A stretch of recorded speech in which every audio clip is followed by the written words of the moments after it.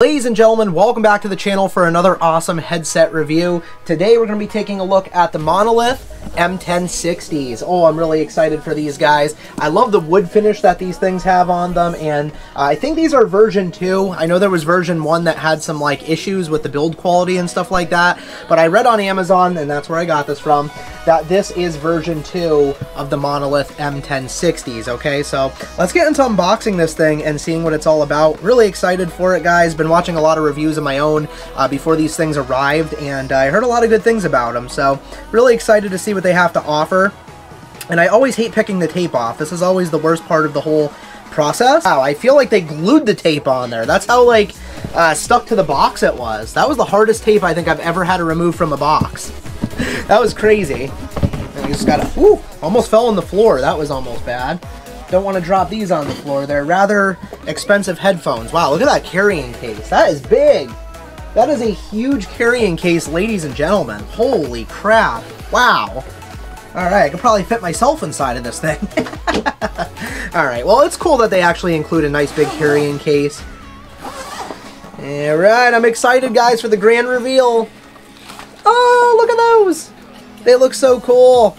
Seriously, I love that wood finish on these. I heard on version 1 there was issues with the wood cracking. That was one of the things that I heard was going on with it, but I heard in version 2 they kind of revised it and fixed that issue, so I don't think I have to worry about the wood cracking or anything like that. So that's what they look like, guys, and there's obviously a cord and stuff like that on the inside. I just want to pop these on my head really. Wow, look at these. They really swivel. Woohoo! Look at these things. Alright, so I'm going to pop these on my head really quick. Wow, those are comfy. I mean, they should be. Look at how thick the padding is on these bad boys. Wow. That padding is really thick, guys. We got the cord here, which is really cool. And of course, we got a thank you for your order little card thing there. So that's pretty cool. So yeah, nice packaging. Nice case. I'm really like just blown away with how nice this case is.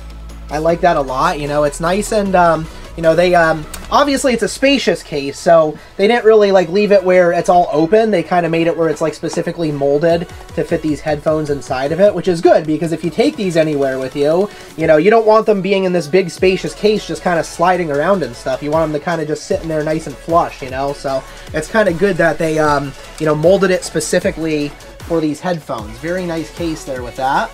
Let's take the cord out. Wow, I'm just blown away with the comfort of these things. They look great, too. These things look so good. Alright, so drop in the little adapter piece. This is if you want to use it with an amp, okay? So you don't have to use it with an amp, but I'm going to use it with an amp because I heard it's, you know, much better that way.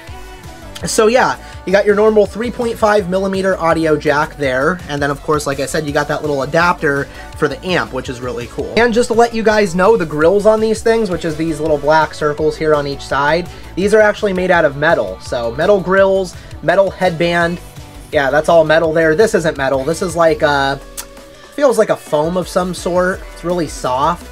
But yeah, this whole band part up here is all metal, so that's pretty interesting. So much better build quality in my opinion as compared to the AKG K701s. I actually just returned those recently because I was not happy with the build quality on those. I was like, these things are legit all plastic, and I feel like one drop on the floor, they're gonna break, you know? I just wasn't really satisfied with the build quality. I am much, much more satisfied with the build quality on these, and I love how they're just so like flexible and versatile. Like, you could literally sit these things any way you want to on your desk or wherever you want to lay them, because they literally move in like any type of direction that you want them to move in. But yeah, I don't want to go crazy with these things and like move them all over the place and possibly break them. I mean, they look like they're built pretty nice, but still, I don't want to test the waters with that, you know? I just basically wanted to give you guys a little idea of how you know, movable and adjustable they really are. So yeah, I really like the build on these things. They're really nice. These things are honestly, like, when you see them in person, man, wow, they look so good. Like, they look so profesh, so clean.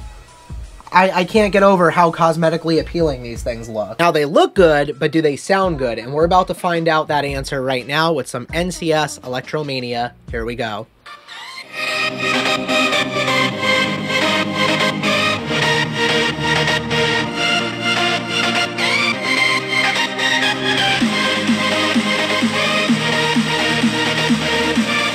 Alright, so now let's switch over to something that actually has some lyrics to it.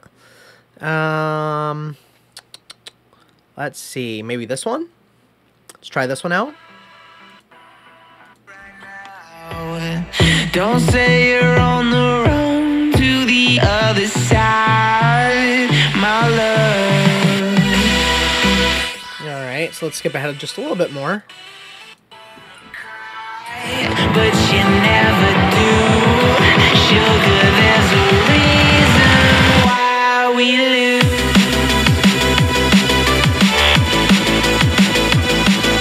Now, I'm not going to sit here and pretend I'm some kind of audio expert. I can't tell you everything about the highs, the lows, all that stuff. I'm giving you an honest review from just a normal, person just listening to music and not knowing too much about how to explain that stuff. But in case you guys are wondering, the bass is really punchy. I really like how the bass sounds on these things. It's really good. It's really impactful, and it's really just precise. I don't know how to really explain it other than that. The bass is great, so if you're wondering about that, bass is excellent on there. Vocals are very clear, as you guys could tell.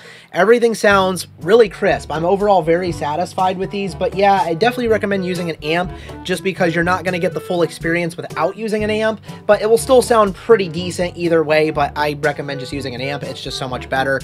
But yeah, this is my review, guys, of the Monolith M1060 headphones. They look good, they sound good. What else could I say, guys?